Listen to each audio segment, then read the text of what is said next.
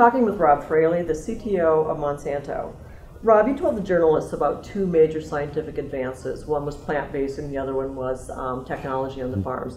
Tell us how the genetic mapping of plants makes a difference in agriculture. So, it's so exciting to be in a period where, we're seeing, all the advances in biology and all the advances in data science coming together. And these tools are really, creating, new product, new science for, farmers not only in the U.S. but around the world.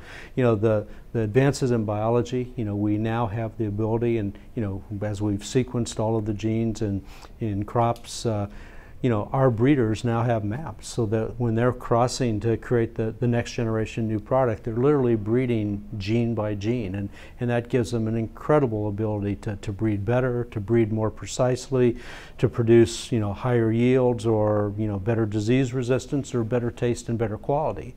And now the data science tools are being developed to give farmers the ability to make better decisions using satellite imagery, using drones, using sensors in the field, on the equipment. So, I always describe it as, the two greatest scientific advances of our lifetime. The advances in biology, the advances in data science are coming together to change and enhance farming all around the world. So what a cool time to be in ag. Mm-hmm. Let's talk about Roundup, a major scientific advance that now is under fire. So how do you square the scientific advances with the fears of carcinogens? Great question, and really an important one. So we were disappointed to see IARC, which is one of the groups in WHO. IARC is an organization that has responsibility for cancer assignments. But they don't have the regulatory authority and the depth of understanding of a lot of these, of a lot of the folks who really have the responsibilities. So we were disappointed by the outcome. I just tweeted the other day that what do things like grapefruit juice and coffee and cinnamon all have in common? They've all been listed by IARC as being potential carcinogens. Don't believe it. I mean, Roundup was discovered in the 1970s. It's been through exhaustive review in this country by the EPA, in Europe by the established regulatory bodies of EFSA, in Canada, in Japan. All of these agencies who've studied these products in depth for years, and many of which are just being released today, disagree with the IARC result, and it's very clear that that Roundup is not a carcinogen, and we're going to work hard to reverse the IARC ruling, because it's not based in science and it's just not right. You said demand for food will double by 2050.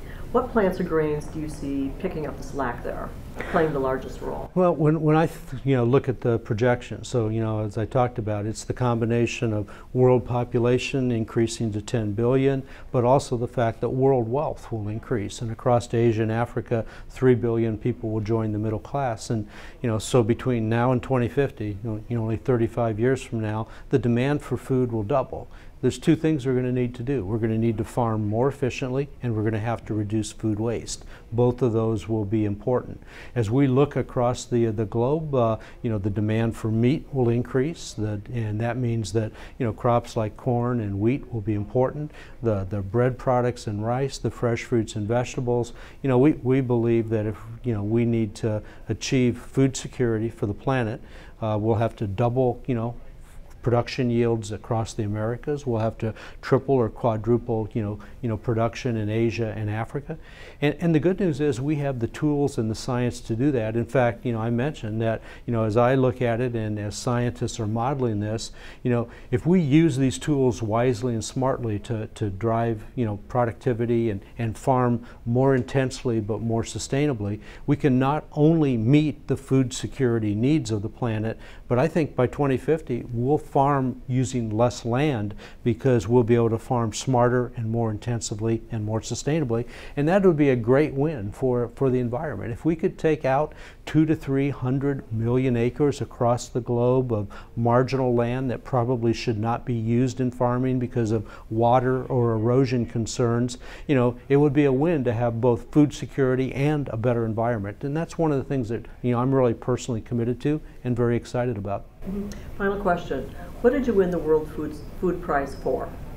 Well, thanks. I was honored with the World Food Prize along with two of my colleagues, Mark Van Montague and Mary Dale Chilton, for developing the techniques to create and use biotechnology tools to improve crops. So, we developed the methods for putting genes into plants that, have created, products like Roundup Ready soybean and the corn rootworm products in corn or the insect protected cotton. So basically the technologies that have allowed us to create, the GMOs that have been so important for, farmers in this country, but in the 30 countries around the world now that are using this technology. So, it was exciting to be recognized for the science. And I think what made it particularly important for me, it was an opportunity to really think globally and about the implications of agriculture. And then on a very personal note, I was a close friend of Norm Borlaug in the 20 years before he passed away. And as you know, Norm Borlaug created the World Food Prize. And so it was really for me, a very tight and emotional experience, with someone who has influenced me and served as a mentor for my career. So it made it extra special to be in Des Moines and think about Norm's legacy. Thank you.